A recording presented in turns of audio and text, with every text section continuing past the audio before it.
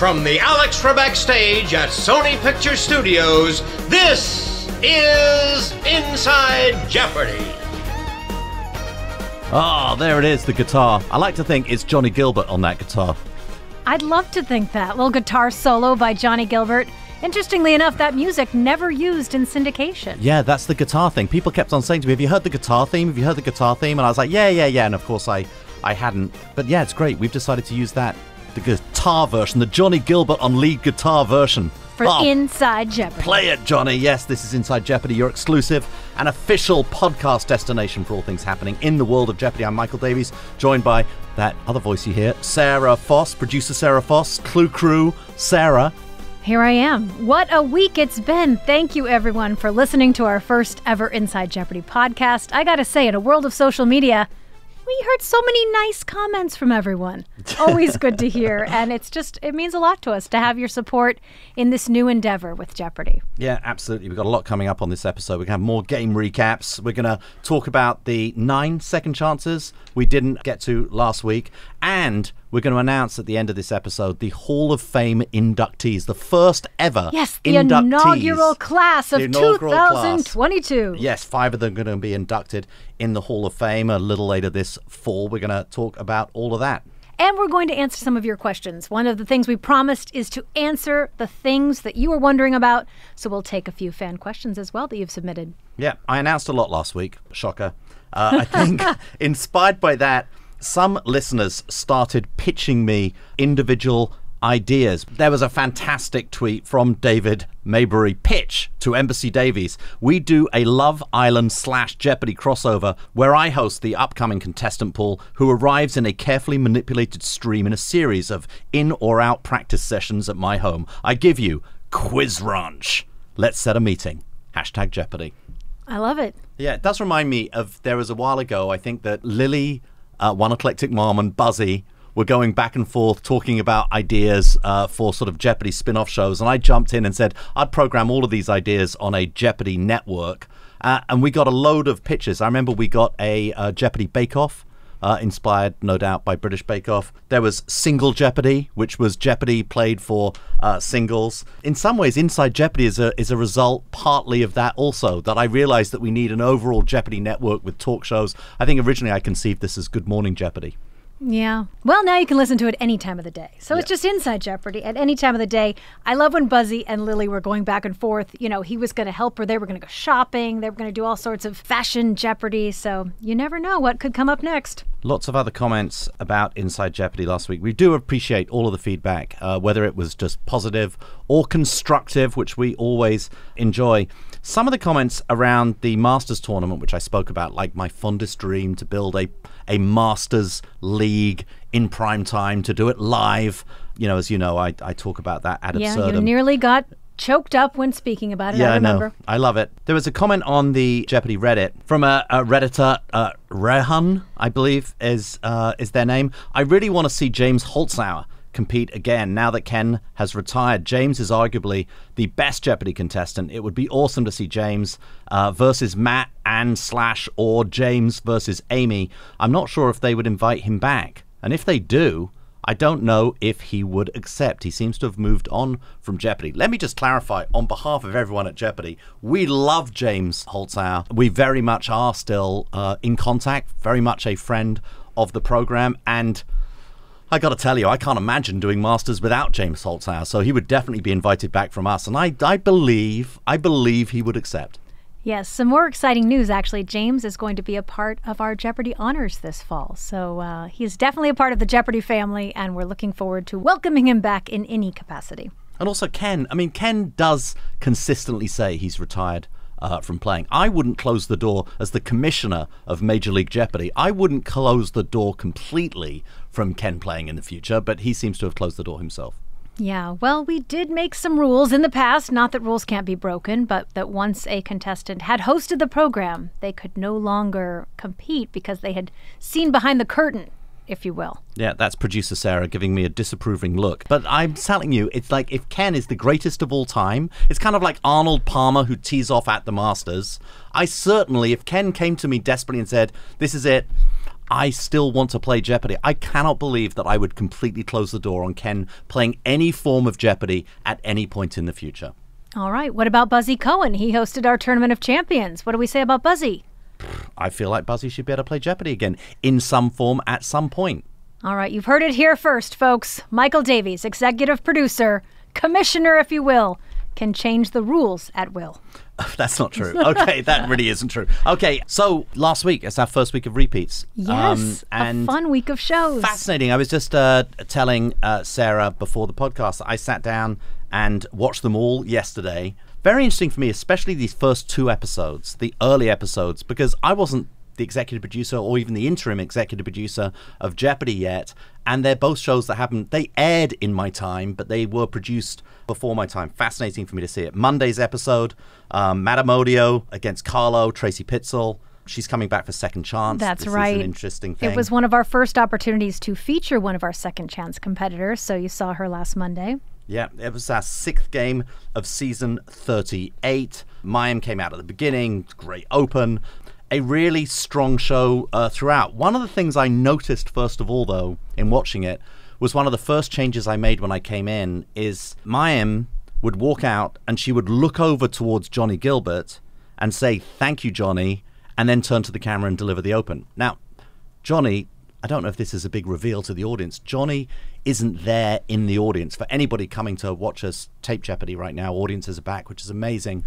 Johnny isn't there in the studio. You produce all of the opens with Johnny, Sarah. I do, yeah. I call myself Fake Johnny. No one will ever be the voice of Jeopardy, but I fill in for him on tape days. And then the associate director, Chloe Corwin, and I meet up with him after we tape the shows. He's got his Studio J, we call it, in his home. It's all set up.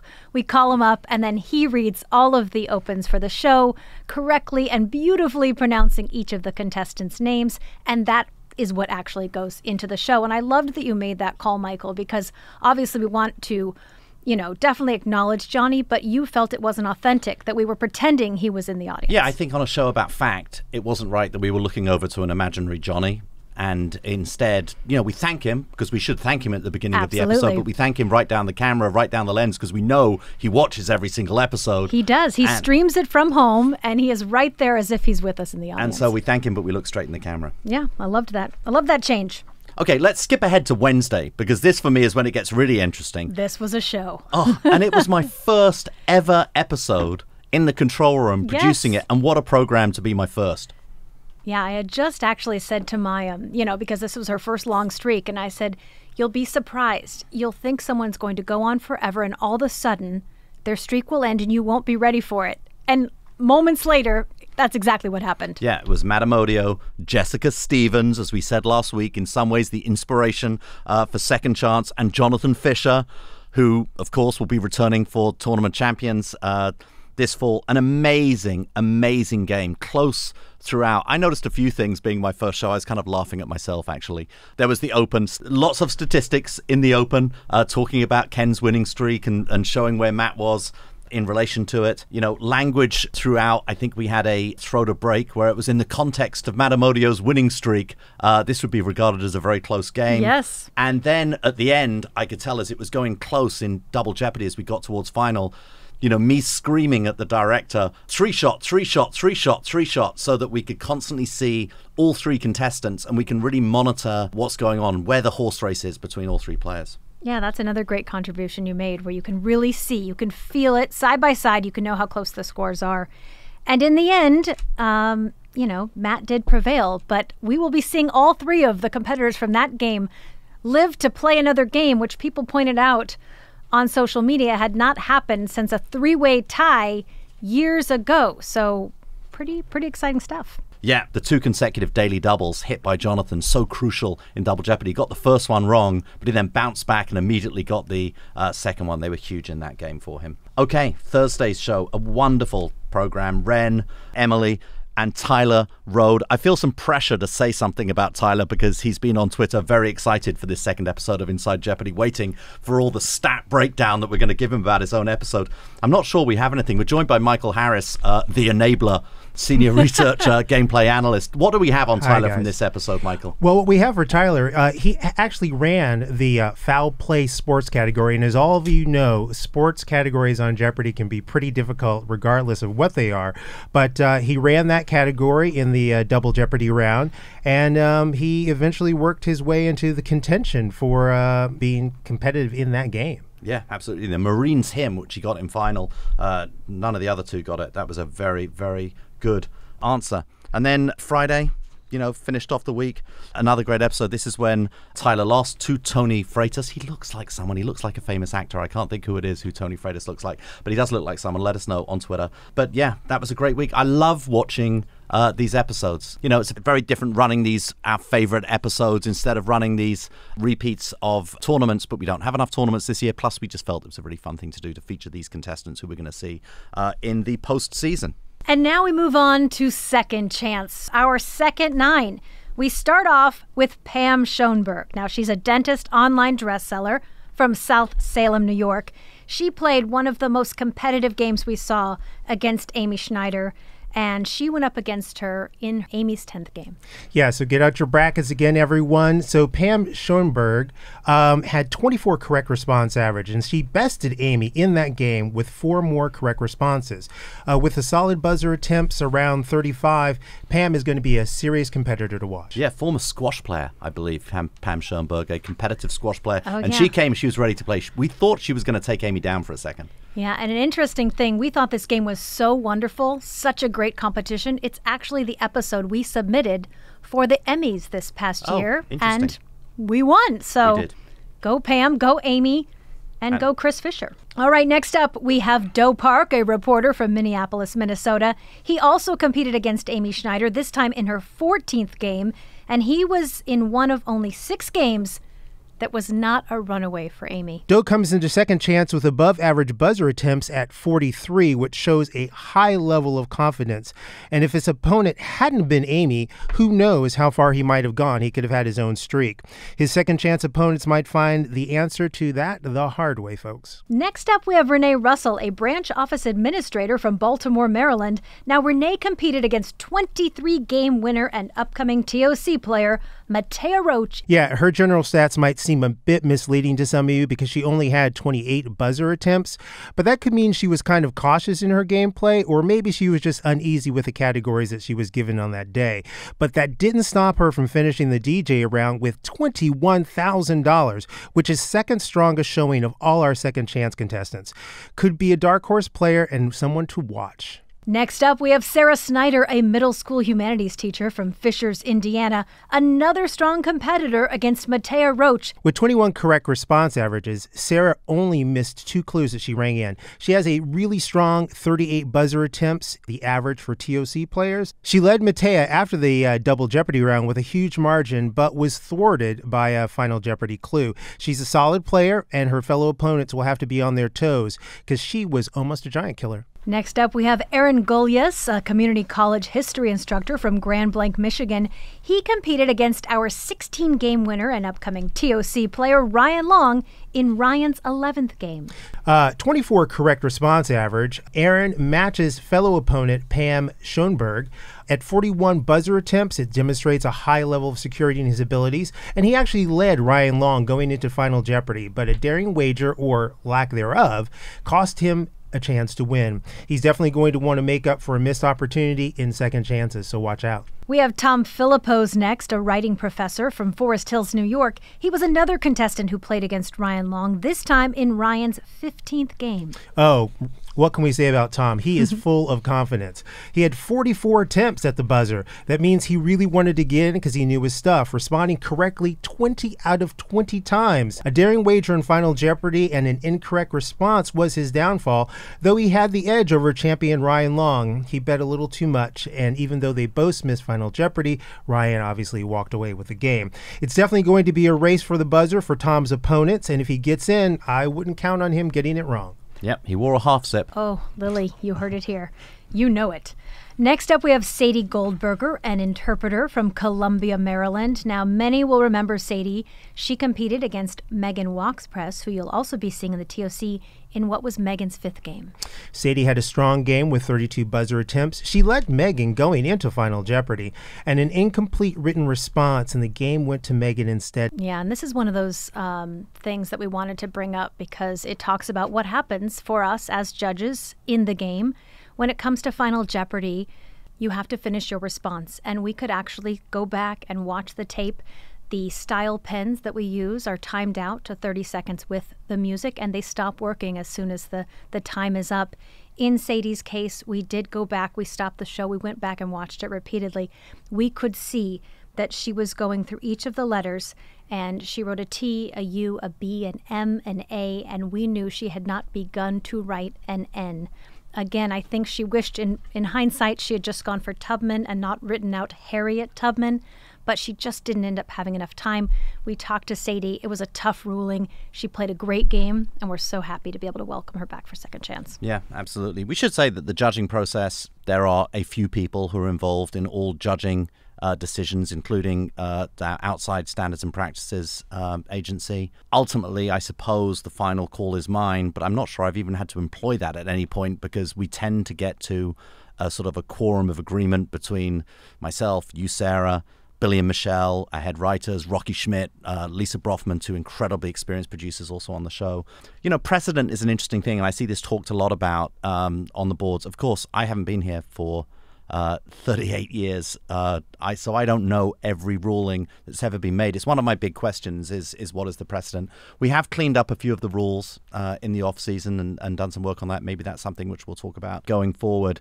And certainly within the episodes that I'm overseeing, I'm trying to find some way that we can consistently make decisions and have benchmarks. I know that there are often things cited from seasons of yore and the way things were judged. It's tough for me to go and deal with that. But we give real time, and we attempt to look like any judgment. None of this is ever perfect, but we attempt to apply some sound logic and equity in the decisions we make. Anyway, as you said, we are delighted to welcome Sadie back onto Second Chance. Next up, we have Alicia O'Hare, a social worker from Long Beach, New York.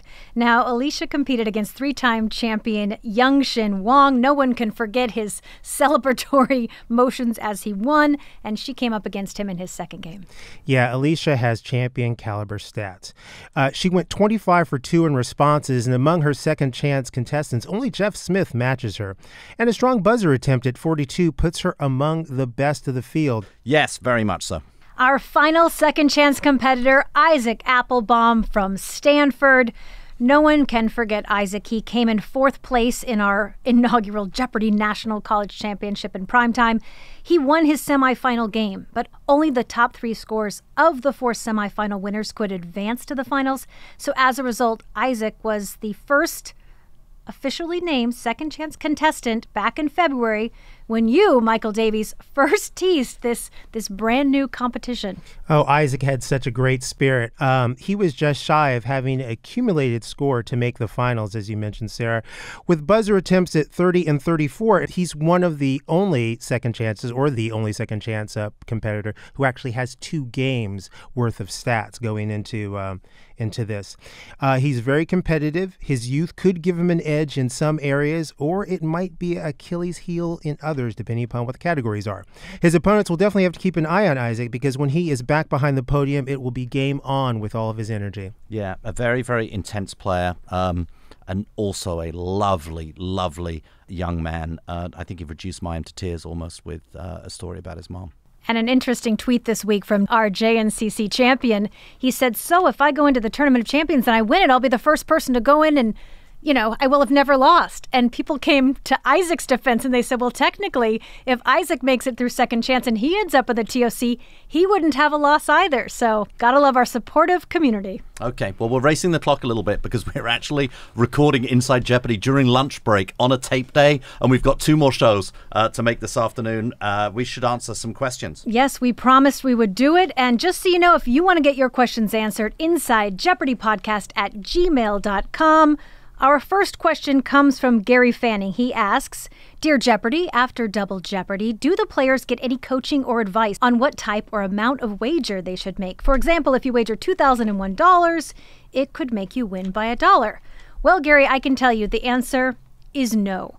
And for many reasons. One, it's really up to the contestants, and it's all subjective. What we could suggest is a great wager, someone else could say was a terrible wager. We see all of you commenting on wagers all the time. So no advice is given. All that happens is they put their wagers in. Once they have 5 minutes to put those wagers in, we do set a clock. And if you run out of time, well, you don't get to wager. So you have to put it in that time. But we do give them a 30-second warning. And then once they have put in their wager, we clear their screens and we give them a who or a what. This allows them not to have to think about putting things in the form of a question in those tense moments of Final Jeopardy. So hope that answers your question. We did get another question. Looking forward to Inside Jeopardy. What are your favorite behind-the-scenes stories? That's come from Ian Hayden. We get it from a lot of other people. They want behind-the-scenes stories. That sort of is what we see as the point entirely of Inside Jeopardy, is to give you a lot of behind-the-scenes information. So I hope we're doing a good job on that, and we will continue to do that. We're going to continue to bring you interviews over the coming weeks with some of the people who make Jeopardy, some of the most important figures in the world of Jeopardy, both past, present, and future. Okay, Sarah, on to your brainchild, your baby, Jeopardy Honors. We've been receiving a lot of questions about it. We announced Jeopardy Honors during last week's episode. Ahead of Tournament of Champions, we will host a special ceremony here on the Sony lot to recognize some of our most memorable players and performances from the previous season. And for the first time in Jeopardy's 58-year history, we will also announce the inaugural Jeopardy Hall of Fame class, the inductees for 2022. Yes, and today is the day we want to reveal who we have chosen. Now, in future years, we're going to be inducting great champions of the show, but this year we really wanted to focus on the pioneers of the program, those people who have greatly contributed to the legacy of the show. Okay, the first two inductees in the Hall of Fame, Merv and Julianne Griffin. Their son, Tony Griffin, will be in attendance to accept. Merv, obviously, a man who I used to work for, started my career at Merv Griffin Enterprises. This means a lot to me personally, and obviously this show simply would not exist without both of them. Yeah, Julianne actually is really credited with coming up with the idea for Jeopardy, which was originally called What's the Question? But as story goes, they were on a flight back from New York City, and she could tell he was working, and she said, what are you working on? One of those knowledge-based games? And he said, well, yeah, since the quiz show scandals, the networks won't let you do those anymore. So she said, well, why don't you give them the answers and make people come up with the questions? Merv was confused. He thought that was the problem in the first place. She said, okay, the answer is 5,280. Merv thinks a minute. He says, the question is how many feet in a mile? Well, there you go. They kept going for hours. That's how this show was born. And look at us, almost 59 years later, a simple game of questions and answers. So excited to honor both of them. Tony will be here. And a fun story about Tony, Merv wrote the Think music as a lullaby to Tony when he was a child. It took him less than a minute, and Merv has admitted that little tune has made him a fortune. Wow, amazing stuff. The third inductee, no surprise here. Perhaps you could talk about this a little bit, Sarah. Alex Trebek, his wife Jean, will be in attendance to accept. Yeah, we're so excited that Jean Trebek will be here. I love Alex. I almost love Jean just as much. She is just such a wonderful woman. They have such an incredible family. Obviously, Jeopardy, we can't think of it with Alex, hosting it since 1984 for 37 seasons. He is the heart and soul of this show. Ken and Mayim both, I think, admire him and look to take tips from him. Even still today, I know Ken will look at old episodes and try to get tips from Alex. So can't think of the Hall of Fame without Alex Trebek. Yes, and we shoot the show on the Alex Trebek stage. I personally got to make the phone call to the next inductee to let him know that we were going to be putting him in the Hall of Fame. Harry Friedman, a man who is the definition in my mind of the producer. He is everything I think of as being a television producer, a brilliant man, presided over this show for so long. Harry joined our show back in 1997 after being an EP of Wheel of Fortune.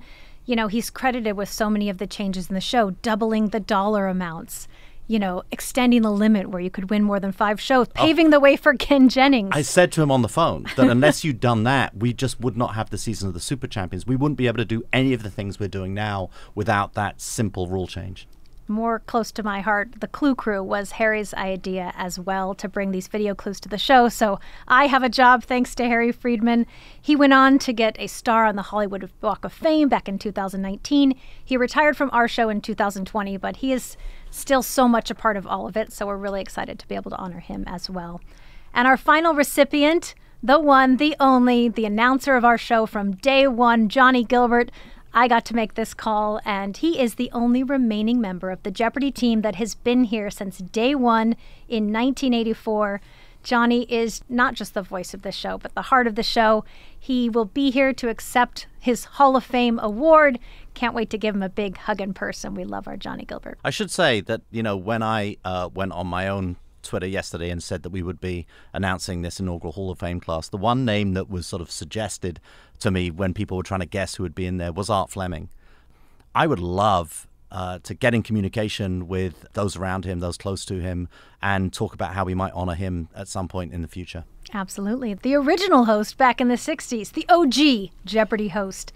And we're going to have other awards too. So it's going to be our inaugural Hall of Fame, but we're also going to have our Jeopardy honors similar to the NFL honors. We're going to be awarding such fun things like Best Dressed this season. We're going to need your help, Lily. Best Name Depiction, Celebration of the Year, Sportsmanship, so many fun awards to give out. So we cannot wait for our first ever event. And what date is that?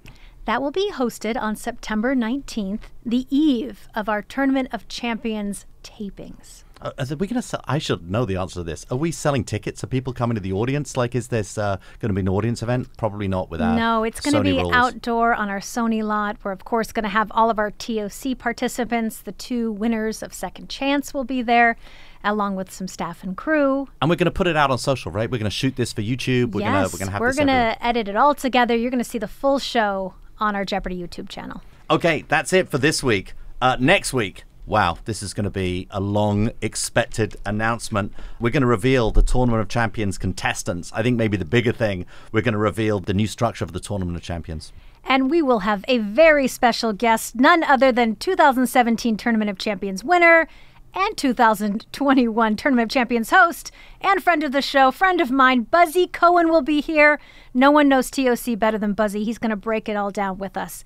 That will be dropping next Monday night. You will not want to miss it. Okay, well, as the music kicks back in, Johnny Gilbert on the guitar. That's it for today's episode. As always, please make sure you subscribe to the podcast, rate us, leave us a comment, share it across social. Follow us at Jeopardy on Twitter, on Instagram, on Facebook, and on YouTube. See you next week.